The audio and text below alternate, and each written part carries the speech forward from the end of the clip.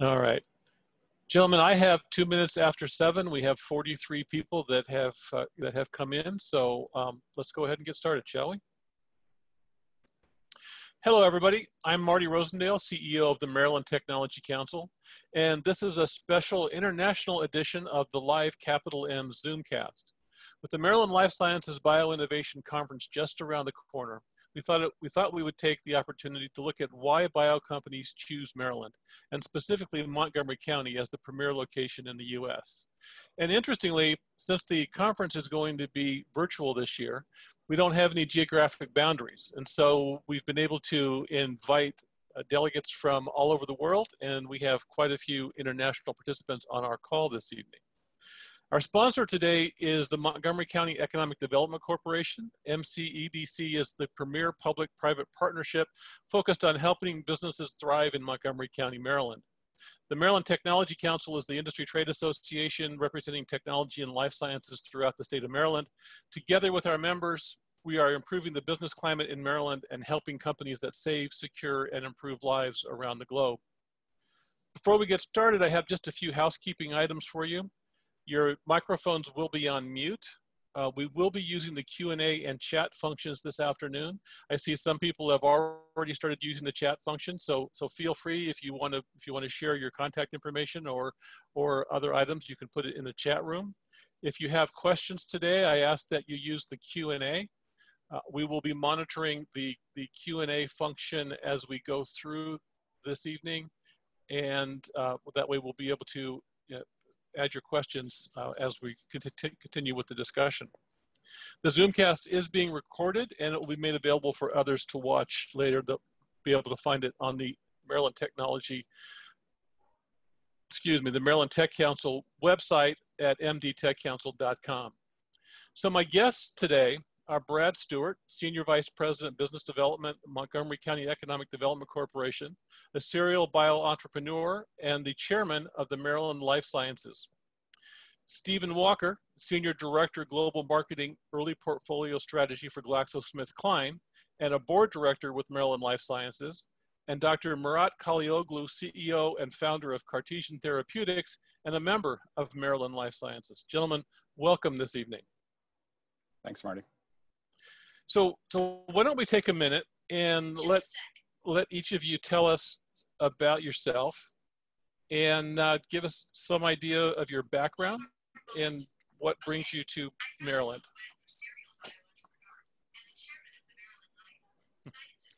Sorry, my phone is talking to me.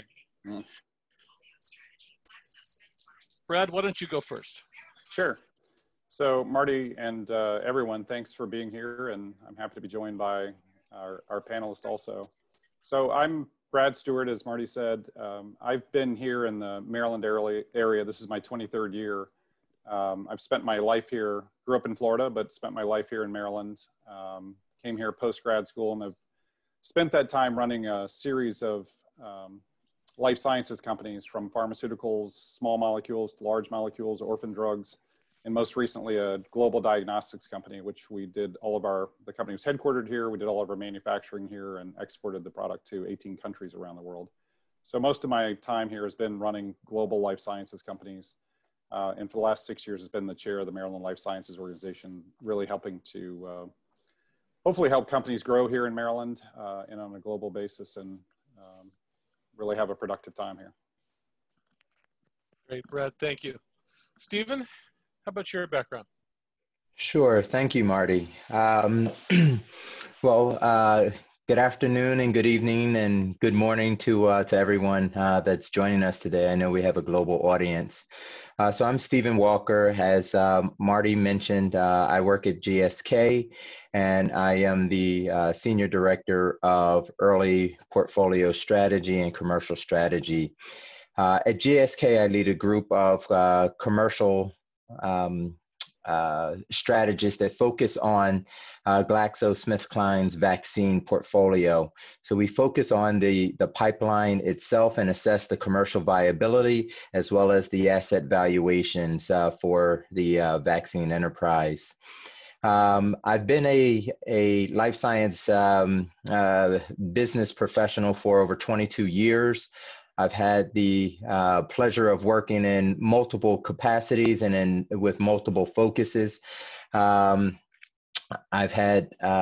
worked in small molecule drugs, large molecule monoclonal antibodies, and now vaccines.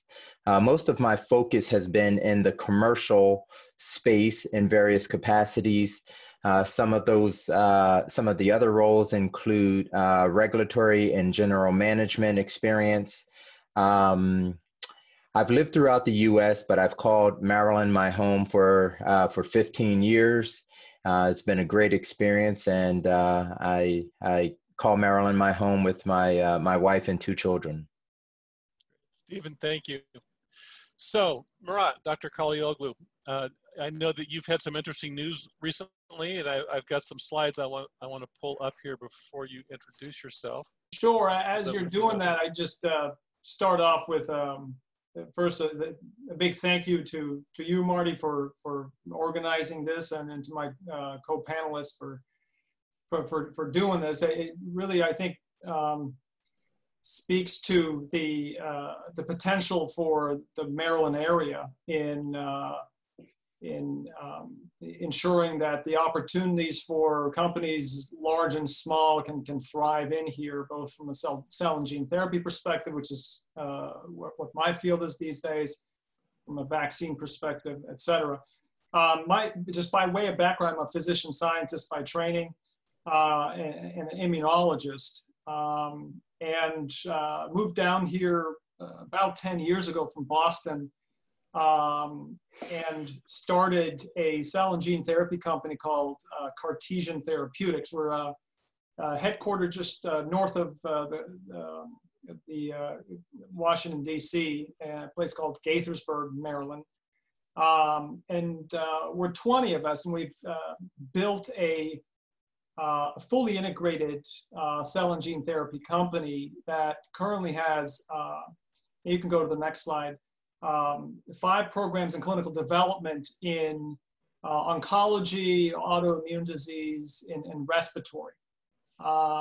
And our focus to date has been to develop potent yet safer therapies that are engineered with RNA that confers certain benefits. And you go to the next slide. In terms of a defined half-life and predictable pharmacokinetics that make them safer and yet still highly potent. We do this through a platform that we call the RNA Armory. We're agnostic to the type of cell we manipulate. So we have 2 programs, Descartes 8 and Descartes 11, that are CAR-T programs that are engineered with RNA. And they're safe enough to administer not only in relapse refractory disease, but also in frontline cancer, as well as the first of its kind CAR-T for the first autoimmune indication that's currently in clinical trials for myasthenia gravis. When the pandemic hit 4 months ago, we decided to go and do our part.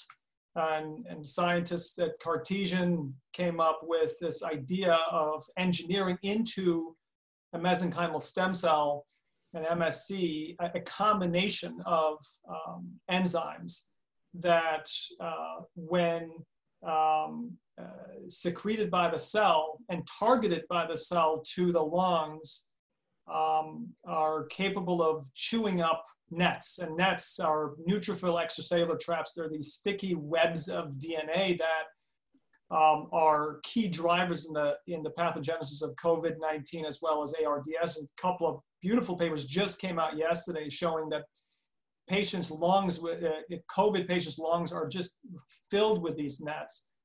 And so our hope and expectation is that by administering these off-the-shelf cells that are engineered to express a combination of these enzymes, that we could eliminate nets and change the course of disease. So we're very excited at being at the prospect of doing that, and particularly excited at the prospect of doing in Maryland, just by virtue of the kinds of benefits that I'm sure we'll talk about, that a company such as ours just naturally experiences by its very presence in Maryland. Murat, thank you. First of all, that's amazing work. And the fact that you could pivot so quickly and get this far as fast as you did is just phenomenal. So thank you for that introduction. I appreciate it. Before we go on, I just want to point out to the audience tonight, I know you're using the chat function. If it seems like you can't see everything that should be in the chat function yourself, don't worry about it. We're going to record that and it will be sent to you later, so you'll be able to see all the information that's being shared in the chat room. Just quickly, I'm going to bring up a little bit of my background. So I've been in the biotech space for about 35 years myself. I've been the CEO of a handful of biotech companies, 2 of them right here in Maryland. I could have put either of those companies anywhere I wanted, and I chose Maryland for all the reasons that you're going to hear this evening from our panelists. So with that, Brad, I know you're also a transplant to Maryland. I came here from California. I know you came here from elsewhere.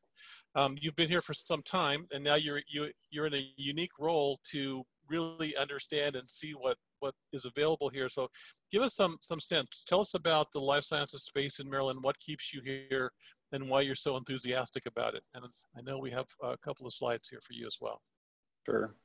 Appreciate it, Marty. So as I mentioned a little bit earlier, I have been here in Maryland for 23 years now, and was actually moved here by an international global pharmaceutical company. It was based in Italy and had their US headquarters here in Maryland, and have been here since then. And it's a very interesting place to live, which I'll talk about some of those details in a second. But to give people a little bit of an orientation to sort of physically where we're located and the sort of things that are here. This is downtown Silver Spring, which is part of Montgomery County. This is United Therapeutics headquarters. This area, Maryland's part of the capital region, is the 4th largest biotech hub in the United States. What people don't realize is there is a huge workforce here that's trained in this area. There are 63,000 STEM workers in this area. There's 18.5 million square feet of wet lab space, and there's about $1.6 trillion of economic activity related to healthcare here. And if we go to the next slide, I'll give you a little sense of why that's the case, or some physical orientation. For those of you who aren't from the United States or aren't from the eastern part of the United States, Washington, D.C. is about the center of the East Coast of the United States. A pretty short flight to almost anywhere in Europe, 5 or 6 hours, depending on where you're going. Obviously a little bit longer if you're going to Asia. But right where we're located, Maryland is just north of Washington, D.C. And you'll see from this map, basically where the thumbtack is where Montgomery County is, which is where I'm located and the rest of us live. Shortly from us is Baltimore. We're very close to Philadelphia. In the top right-hand corner, you see New York City, and then just past that, Boston. So pretty central to the entire life sciences industry on the East Coast. And the next slide. So this will give you a little bit of a sense of why I've been here for the last 23 years, why I stay here, and what's so very intriguing about where we are. Most people don't realize the impact this area has on the global life sciences marketplace, not only from a development perspective, but from a commercialization perspective. We call it the epicenter of global healthcare and life sciences. And to give you a sense of that, right here in the bottom is Washington, D.C., the nation's capital, as I mentioned. Maryland is basically to the north of it. This large blue-gray county, Montgomery County, is where we're located, which is adjacent to Washington, D.C. And you'll see that almost all of the largest organizations in the world related to healthcare are headquartered in this area. So up in the top right near Baltimore, which is has a significant number of life sciences companies, more manufacturing oriented and more of an urban environment. We have the headquarters for CMS, which is the Center for Medicare and Medicaid Services. They have a budget of approximately over $1 trillion per year to pay for healthcare in the United States. And that is by far not all the money that's paid for in healthcare. That is purely the money here in the US that goes to fund the Medicare program and some portions of the Medicaid program. But they are by far the largest payer for healthcare services in the entire world. At the bottom, right above Washington, D.C., you see one of the reasons we have such a substantial workforce that's STEM trained, STEM educated, and where they have a stunning amount of expertise in cutting edge therapies because they're typically developed here. The scientists at NIH, which is the world's largest researcher of healthcare and life sciences. So they have an annual budget of $41 billion. Their entire headquarters is here in this area, not only their main campus in Bethesda, but you'll see not far from where Murat and Stephen are located. They're in about in the middle of Montgomery County, NCATS, the National Center for Advancing Therapeutic Sciences, and then the National Cancer Institute have headquarters there. And then slightly to the right of that, the Food and Drug Administration's headquarters is here in Montgomery County. Their budget's about $5 billion a year, and as everyone knows, they're the largest regulator of healthcare products on the face of the earth. And so Stephen will talk about in a little bit sort of some of the advantages that's come about from being co-located with not only all these huge scientific resources and payment resources, but also these regulatory resources. Hey, Brad, you know, we've seen with COVID-19 and the response to the pandemic, a lot of the money, the Operation Warp Speed, the other government money funding coming in, about 30% of, or 30 to 35% of almost $20 billion is coming into this region, which is indicative of the tremendous vaccine development and cell and gene therapy space that we've got here. But, you know, with so much going on, what do you see happening with respect to the growth? Where is the future going in this region? It's an interesting question, Marty. There's a good diversity of companies here, but you tend to see expertise and skill sets that get clustered together. There's a substantial number of cell and gene therapy companies located here in this area. And as Murat mentioned, he's a wonderful example of people who are successful in that space. A lot of times that has to do with resources and skill sets that are available, whether they're scientists, manufacturing people, or facilities. So it's interesting, if you look at Frederick County, which is just to the north of us, in the top left-hand of your screen, to the west of us, actually, that's where Kite decided to build their global CAR-T manufacturing facility. So they're building what will be their largest manufacturing facility for autologous cell therapies there, not only for access to a workforce that has expertise in doing these, but additionally, they decided to build their research and development headquarters here because the scientists to develop their CAR-T therapies came out of the National Cancer Institute. You also see very interesting things that are here. CapitalM has a huge number of operations in the state of Maryland, not only in cell and gene therapy, but additionally in vaccine manufacturing. CapitalM's got a division that's located literally right around the corner from Murat's office that he showed you a picture of. Right around the corner from there is AstraZeneca. So you have a huge, their biologics division, which was formerly MedImmune. Huge amount of experience in proteins, monoclonal antibodies. And then Stephen's company, GlaxoSmithKline, their vaccine headquarters here. And not only do they do protein and monoclonal manufacturing here on a commercial scale, also their vaccine development.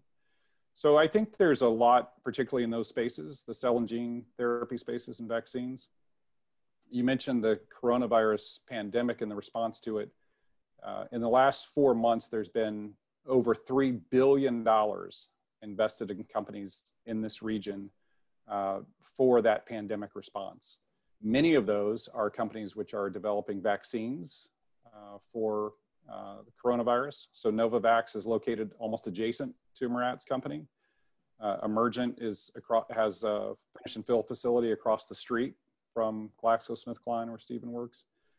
So you have a large number of these. And in the last 2 weeks, there have been 2 companies that are in the coronavirus space, which aren't vaccine manufacturers, but are one's actually a novel antiviral therapeutics manufacturer, and another is a company which has developed manufacturing technology to do rapid scale manufacturing locally of products, whether they're related to the pandemic or not, have both relocated from elsewhere and decided to establish their headquarters here in Maryland, here in Montgomery County.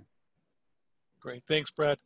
I've got a follow-up question with respect to the government and how proximity to the government can be valuable, but I'm going to let you think on that a little bit and move to Stephen. Stephen, I've known you for a number of years now. You've been helping companies develop and commercialize biotechnologies. You're now a key executive with one of the largest local vaccine manufacturers. What is it about the regulatory and clinical development advantages of this region that any bio company should be aware of? Well, thank you, Marty. I mean, that's a great question, and I think the slide that you have up there is an excellent slide, and I like the language that is that we're using here of an epicenter of healthcare and life sciences. Although our discussion is focusing primarily on the life sciences, you know, when we look at healthcare, there are a number of major healthcare providers in the area. So I really like this slide of an epicenter. And you know, so let's talk a little bit about regulatory first, and then we'll get to the clinical development side of things. Maryland is really serving as the host of a confluence connecting our regulatory agency, the FDA, with our life science innovators, and the result of this are some really powerful opportunities. When we take a look at the FDA, Brad briefly spoke a little bit about the FDA, but it is the gold standard across the globe. With an annual budget of $5.7 billion, it manages over 20,000 prescription drug products that are approved for marketing currently. There are over 6,500 different medical device categories that the FDA manages. And the FDA employs over 18,000 people. And obviously with the FDA being right here in Maryland in Silver Spring, there's some importance there. So when we think about that 18,000 people, and we reflect on the fact that the FDA was founded in 1906, it infers that there are more than 18,000 ex-FDAers walking the streets in the US, and a large number of them are here in the Maryland area. And you ask, well, okay, and how is that a benefit? It's really about access to expertise.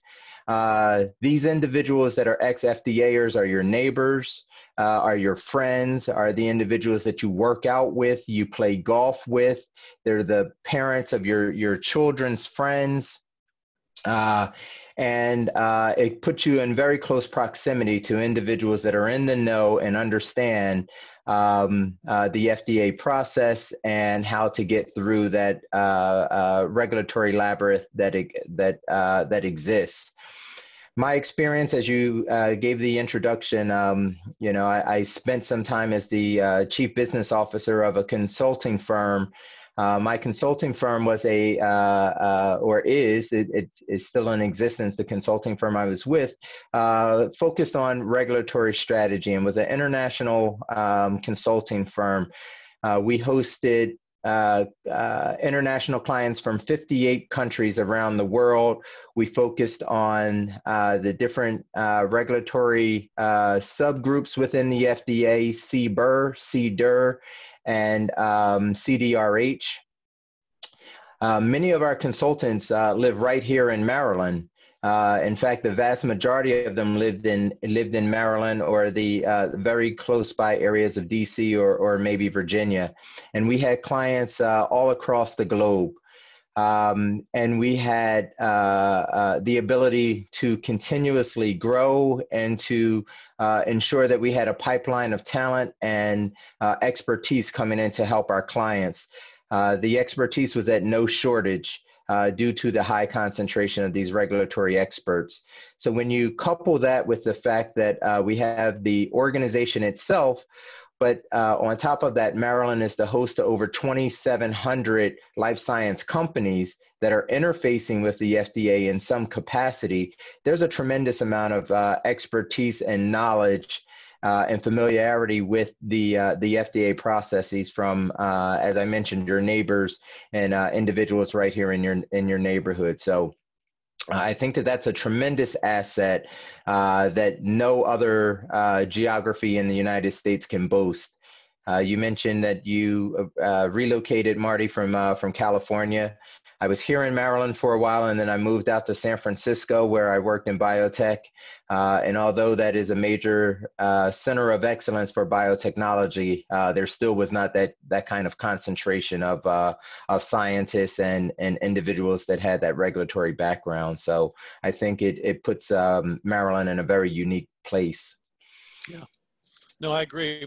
Not only from the concentration of scientists and talent, but I spent half my life in Los Angeles in the LA basin, which is basically concrete and asphalt by 50 miles by 100 miles.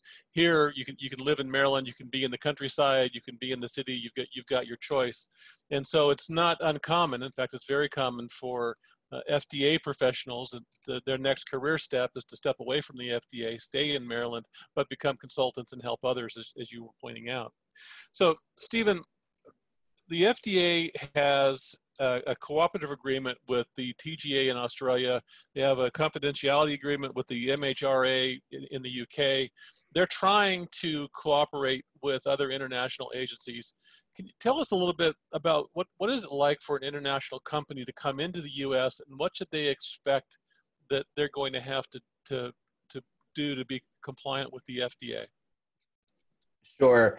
And that's a question that I've heard many times, and people trying to gain clarity. So one thing is that the FDA is working on a global basis to better harmonize the expectations between what the FDA wants and some of the other regulatory agencies around the globe. So if you look at EMEA, and what their standards are for approving products, there is an active effort to have greater harmonization in that realm.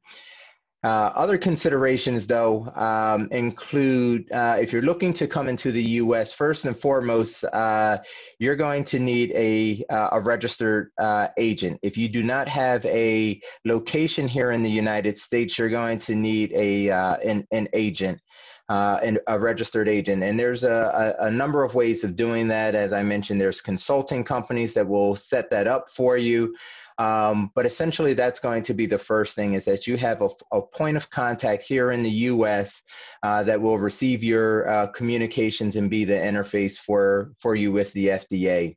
And then you'll move forward. So whether you're looking at a vaccine, a monoclonal antibody, a biologic, a small synthetic drug, you can then start to interface with the FDA, and you would go about your pre-IND conversations with the FDA, and then you would move forward.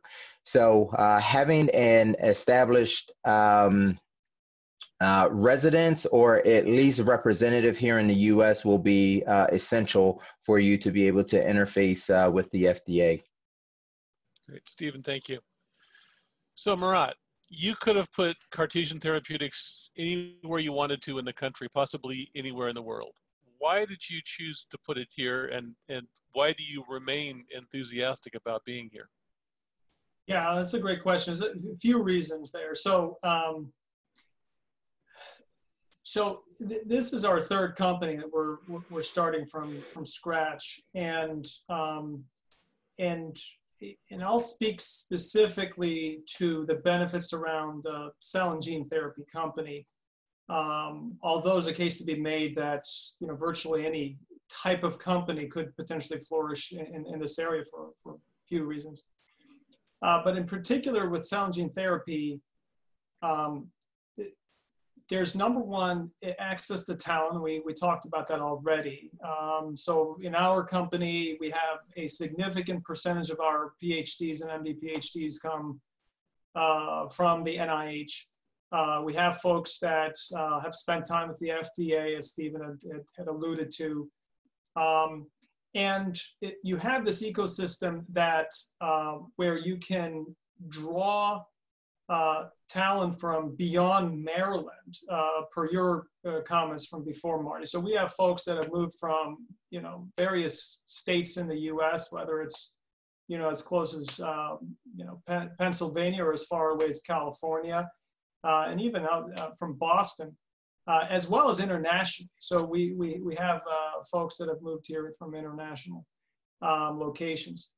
And, to your point, I mean, I think I have a brother who lives in Mobile, Alabama, and, we talk about sort of the pros and cons of recruiting to here versus over there, and not to knock down all the wonderful things that they have going down there. But clearly we have that access to a very large metropolitan city combined with this map that we're all looking at right now, from a biopharmaceutical company perspective, even after the company, whether the company is acquired or goes public, and you sort of go on your way for to a different location, you want to know that you have enough of an ecosystem where you can make that seamless transition in your next walk of life.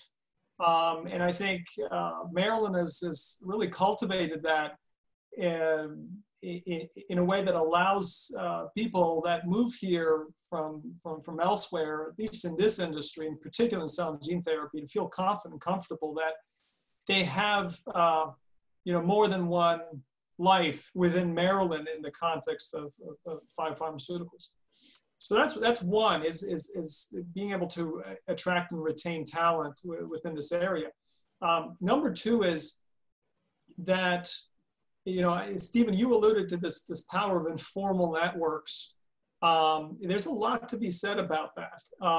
To have your neighbor and this and that to come from the types of both regulatory agencies as well as the your vendor partners, and to be able to know them in that context creates a lot of opportunities for a growing entrepreneurial venture. And those benefits are compounded by the fact that you haven't yet saturated the area with this sort of overabundance, if you will, of other companies that are sort of trying to do what you're trying to do. So there's this Goldilocks zone of opportunity, at least in my experience, where you really feel like you're reaping more benefits than if you were in, say, a Boston or the Bay Area, where you have that sort of near saturation level. And then the sort of the third benefit, of course, as relates to that, is that that's reflected in real world dollars in terms of, cost per square foot, and other benefits. So just, to give you an example, when we recognize that, one of the key strategies of building a successful cell and gene therapy was to make it fully integrated. We recognized we needed to build out a GMP manufacturing facility. So we went ahead and did one that if we were to do the same thing up in Boston, I think we'd be looking at a cost that would easily be 2 to 3x of what we ended up paying here. So there's a real sort of budgetary benefit as a company that is highly, prides itself being capital efficient. That was particularly important to us. So those are probably the three main benefits of being in the area. Ultimately, time will tell, of course, that, as we grow and additional opportunities are added and additional companies sort of matriculate on to sort of the next stage in their evolution, and whether they're acquired or go public, et cetera. I think we just had a couple of biopharmaceutical companies go IPO just over the last week in this area. That sort of creates an additional stickiness in further propagating this ecosystem. But it takes time. This is work in progress, as it is in many places. But I think Maryland has made some tremendous progress, especially I think over the last 10 to 15 years. Right, I'm going to go back. Well, I thought I was going to go back to your first slide. In your first slide, you had a photograph of your team, and and you've demonstrated that you've been able to recruit a top-notch team. You're just talking about the manufacturing space, that the GMP manufacturing space that you've been able to build out. That team was able to help you pivot on a dime to address the COVID-19 pandemic. So you've got truly a top-notch team. What was it like recruiting that team from here? Yeah, I mean, the process of recruitment is was, I mean, I have to say it wasn't a, you know, I think people, I don't think I spent a lot of time having to reinforce the benefits of the ecosystem. I think people get it. Yeah, this information is obviously publicly available, and people understand. You know, a lot of the folks that have spent some time here sort of, you know, naturally communicate the benefits of the area to people that are looking to come here from whether it's a different state or even overseas. So that dialogue was, and you know, our process of interviewing is obviously, you know, an extended one and multiple interviews. So it was through that communication with, you know, the prospective, you know, employee, having that the conversation with our existing colleagues, I think you know, certainly helped. Anyway, yeah. So short answer to your question, I want to make sure that I'm not missing any other part of that question. No, I appreciate it. I just, you know, the talent is so important to a successful company, right? Having a diverse talent pool, having a skilled talent pool, it's just so critical to a successful company. So I just wanted to get some insight from you on that. Brad, I promised you I was going to come back to you and talk about some of the governmental and legislative benefit of being here. I know one of the things that surprised me when I came here the first time was the amount of time that I spent on Capitol Hill. I had a particular issue with the Department of Defense that I needed to get rectified. I was running a small company. They didn't want to listen to me. I managed to get our legislators to write letters. All I needed was the Department of Defense just to pay attention. I had no idea that the value of being close to Capitol Hill, the value of being close to legislators was going to be significant before I came here. I think you're right, Marty. And we talked about this a little bit in the regulatory context already. And one of the reasons when we initially thought about putting this discussion together was, I think in some ways we take for granted the fact that we have very easy access to the people who are in government here, or regulatory bodies or scientific bodies, and that we know them and can pick up the phone and talk to them or run into them when you're picking your child up from school or whatever it may be. It's this, I've had the similar experiences with the federal government. I've had opportunities or challenges, however you want to phrase them, with the FDA, which I was able to work through very efficiently through, you know, being able to interact with them directly and one-on-one rather than from an email address on the other side of the world. I think one of the things we all find are that business is personal, and that when you have actual relationships with people and discussions with them, you can find ways to work effectively and efficiently with them. I've had issues like that, like you've mentioned, Marty.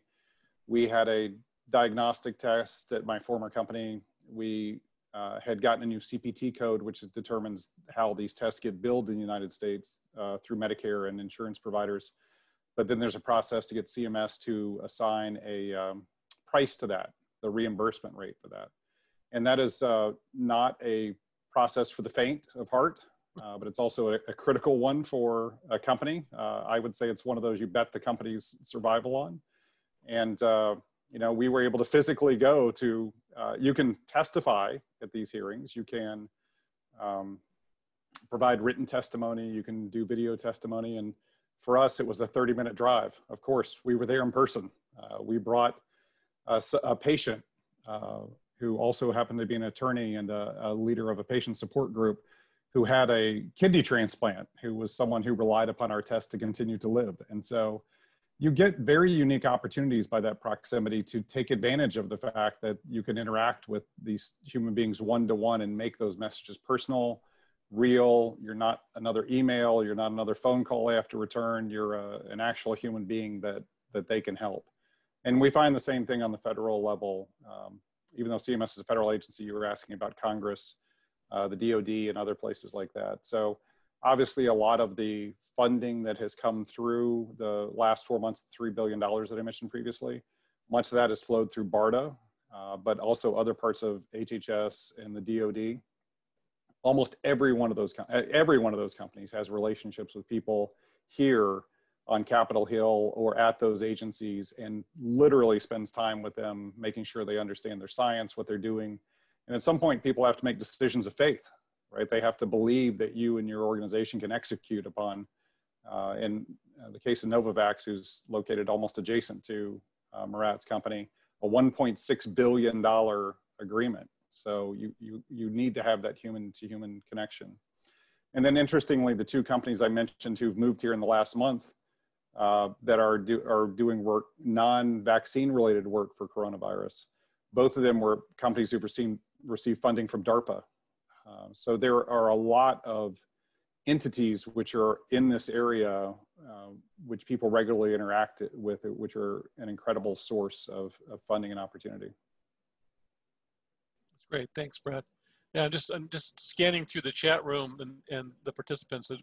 We have good turnout. We've got participants from Singapore, Germany, Australia, a lot of people interested in what it's like to do business in the US and particularly from Maryland.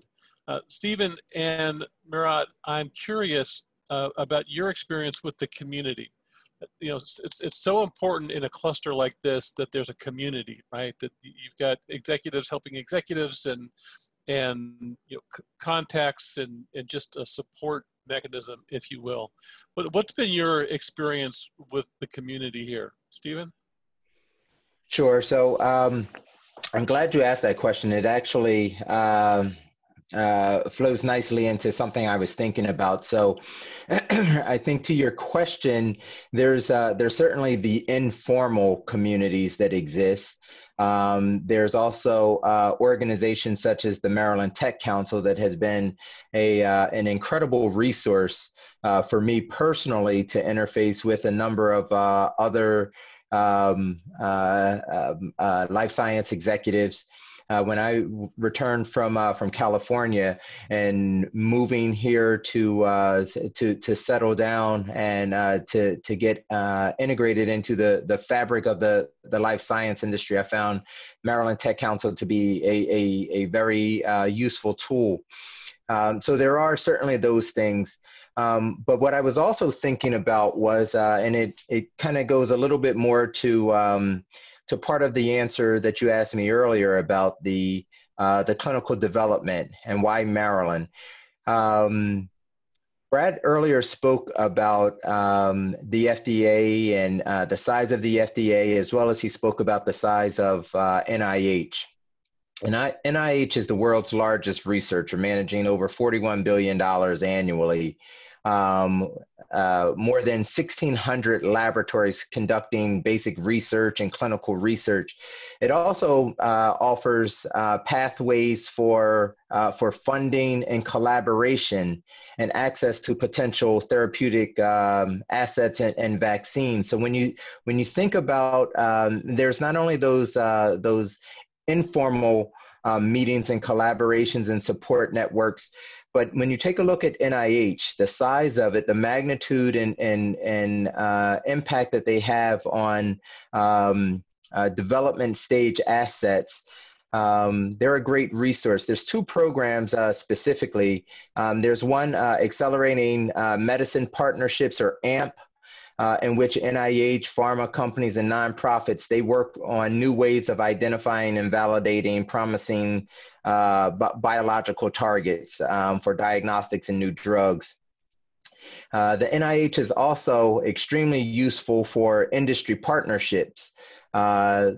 We talked about talent, so having access to expert talent and researchers. There's also the ability to partner with the FDA, with the NIH, and they will provide support until you get to phase 2. And then the collaborator that they're working with will have first right access to license the product or not. This is a very great way of collaborating with world-class researchers, as well as receiving some funding opportunities.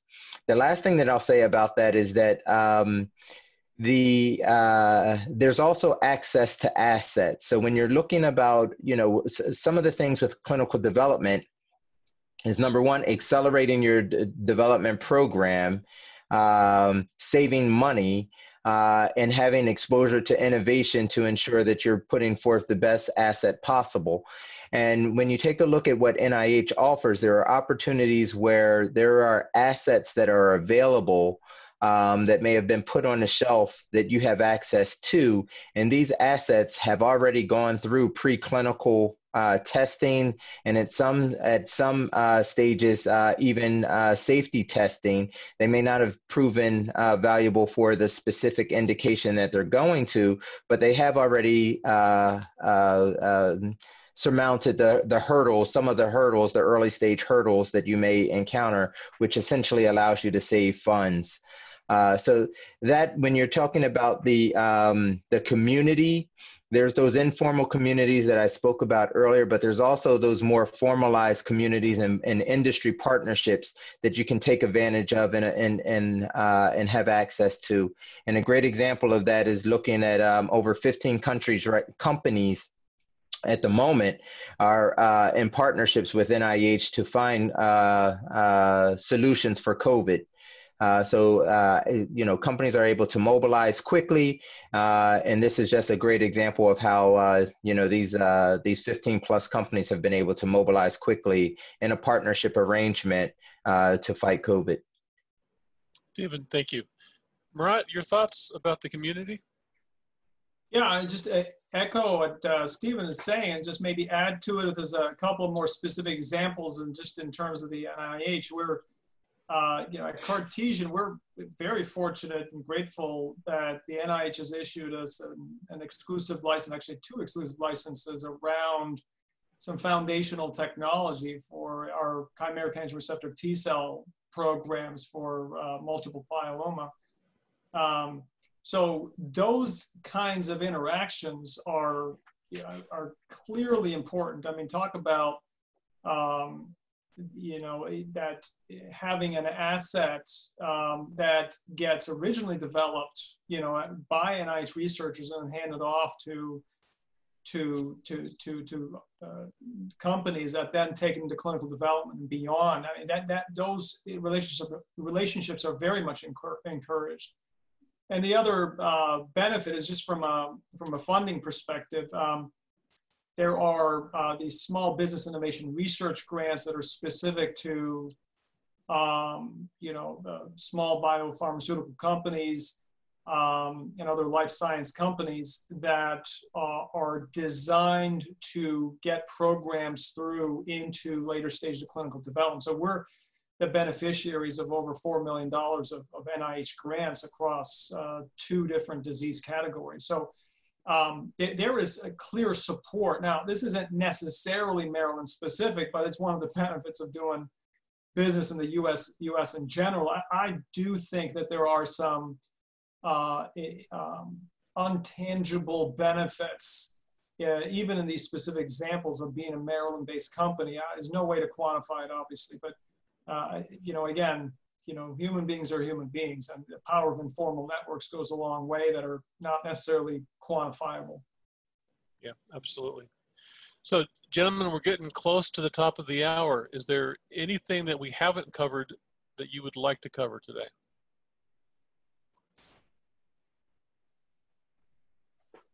No?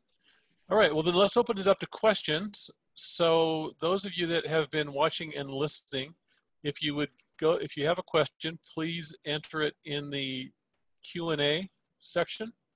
and I will present the questions to our panel today. All right, so it looks like we have a question from someone who's either staying up very late or got up very early this morning out of the UK.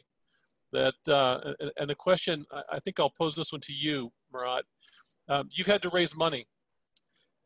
So what's it like raising capital from Maryland? I mean, the capital markets are global, but what's it like raising money from Maryland? Yeah, so this is a topic we talk about quite often. I think it depends on the particular industry or segment of the industry. And if it's within biopharmaceuticals where the need for dollars is significant, you either have access to the private markets or the public markets, the capital markets. I just gave an example of two companies. I wish I remember the name. You guys might know that were our Maryland companies just went public, or at least have filed to go public in the area. So clearly, there is a real opportunity to raise capital from the capital markets as a Maryland company, and so a lot of the investors that invest across the board in these types of IPOs see the benefits of a well-run, publicly traded Maryland-based company, and probably see a lot of the same kind of benefits that we do. What's not talked about as much is the opportunities around raising private capital within Maryland. There are some terrific programs that are run by the state, the Department of Commerce. There's investment tax credits that are given. We're the beneficiaries of these types of incentives where, you, for example, up to a certain amount, I think it's $500,000 per investor, half of your capital, half of your investment is returned back to you, either in the form of a tax credit if you're in Maryland, or if you're outside of Maryland, just as a check. So there is a 50% increase in the power of your investment if you're investing into a Maryland company by virtue of this program. Highly competitive program, and it's beautiful. I mean, I think it really helps a lot of young companies get up and running. So it is a benefit. And there are other types of benefits that we just don't have the time to get into that are sort of run by the state, and there's other local benefits, county benefits, et cetera. There's all sorts of opportunities from that perspective. That said, we don't have yet a critical mass of venture capital firms that have sequestered in the area. There's a lot of angel investment groups and this and that, but from a large dollar VC-based investment opportunity, that's evolving, and that's an area of focus that I'm certainly interested in as both an entrepreneur as well as an investor. And there are specific investor conferences that are held to discuss how best to further improve upon that. Nevertheless, taken as a whole, there is quite a bit of an opportunity just in Maryland alone, and specifically within life sciences, where you can raise sufficient capital to advance your programs. Brett, thank you. Brett, I know you've raised capital from the region as well. Do you have anything you'd like to add? Yeah, I think it's interesting for us. We'd raised $34 million in venture capital, and almost all of it came from outside of this area. So from our perspective, our responsibility was to develop a compelling value proposition and find investors who were interested in that. I think one of the things about life sciences in particular is there may be arbitrarily 1,000 venture capitalists in that space, but out of those, some of them are interested in different types of assets, preclinical, phase 1, phase 2, phase 3, or commercial products. And so by the time, if you are thoughtful about it and really narrow it down to that subset of people who are interested in what you do and understand the science, those people are going to be located anywhere around the world. As it turns out, we had investors that were located in California, Connecticut, Germany, Switzerland. Two of the largest, Roche was an investor of mine, Siemens was an investor of mine. So I think wherever you are, you have to develop a compelling value proposition and then identify investors who want to be successful with you and partner in that. And all of them are happy to do so if you can make that argument. Well, and I'll add, we have resources here in Maryland to help you as well. So at the Tech Council, for instance, we have the Venture Mentoring Service. So if you need help with your pitch deck, if you need help understanding the capital markets, what they're like, how to address them, and it's important to look at them as markets. So you're really marketing and promoting your company, because you're selling a piece of your company when you're raising venture capital.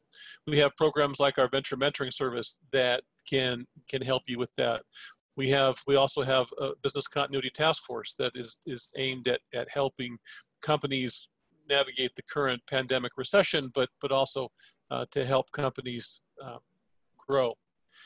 We've got tremendous mentors. Murat happens to be one of the mentors in our venture mentoring service. So you can tell, the kind of caliber and quality of mentors that we have in the program.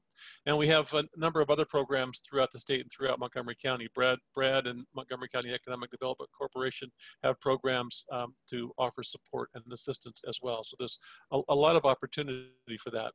I don't think we're going to be able to get to all the questions. I have one more question that I want to ask, and Murat, I think this one is for you. It came in through the chat, so I can't tell which region of the world it's from, but it's making me believe that we're making it sound a little bit too easy to set up and operate a business in Maryland, because the question is, what challenges did you face when you were setting up your business? Oh my goodness, yeah, it's not for the faint of heart, and I think we all know that. Where to start? What challenges did I not face? Look, I mean, ultimately, you've got to feel comfortable with uncertainty and be able to feel confident and comfortable enough to do things that are outside of your comfort zone every day.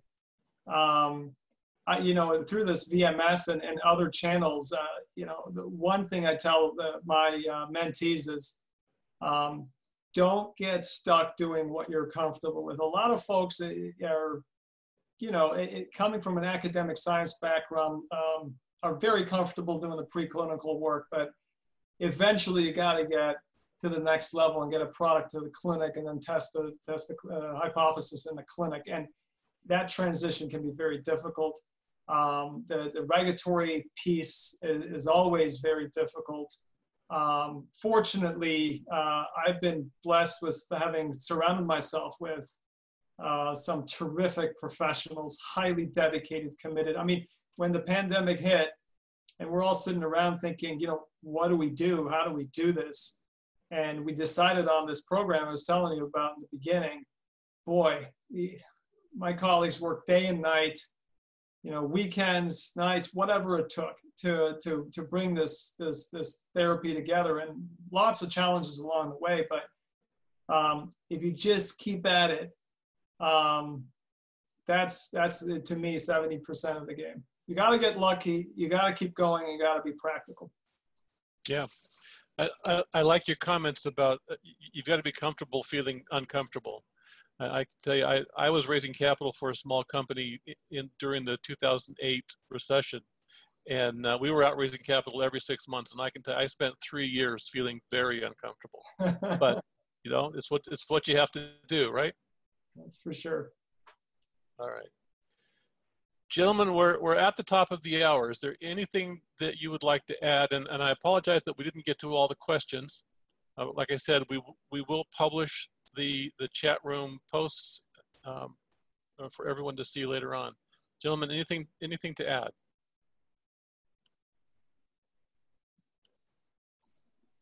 No? Okay. Well, I'm just going to share my screen here. I know that many of you, I hope all of you, are planning to attend the virtual Maryland Life Sciences Bioinnovation Conference. I just wanted to give you a chance to get a sense of what it's going to be like. This is a screenshot of the platform that we're using for our conferences now since we've gone virtual. So when you come to the conference, you actually enter through this lobby. From this lobby, you can go to the lounge, which is where the major networking takes place. And in that lounge, in the networking area, you can chat with a large group from the conference, or you can tap people on the shoulder and ask to have a private chat with them.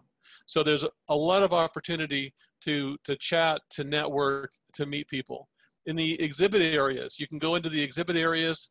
You can talk to the exhibitors through specialized chat rooms. You can read their materials. You can download what they have to offer into a swag bag, which you can later download to your computer. If you go into the auditorium, that's where all the tremendous presentations are going to be. So you go into the auditorium, click on the main screen, and a list of the current presentations will come up, and that's where you'll be able to listen in and hear what others have to say about what's going on in the region, what's going on in biotechnology and healthcare in general. So I wanted you to have a sense for the conference. I know that most everybody is getting tired of virtual conference calls and virtual meetings. This is different. This is a really phenomenal platform that's aimed at facilitating networking. And in addition to this, I think you all know that we're also using the Bio one-on-one partnering system. So the networking starts well before the conference.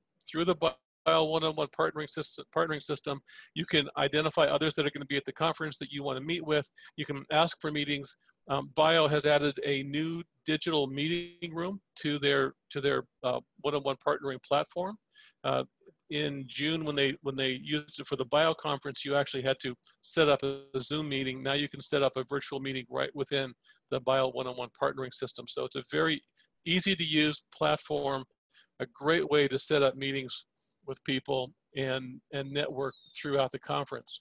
So just wanted to give you a taste and a feel for what the conference was going to be like.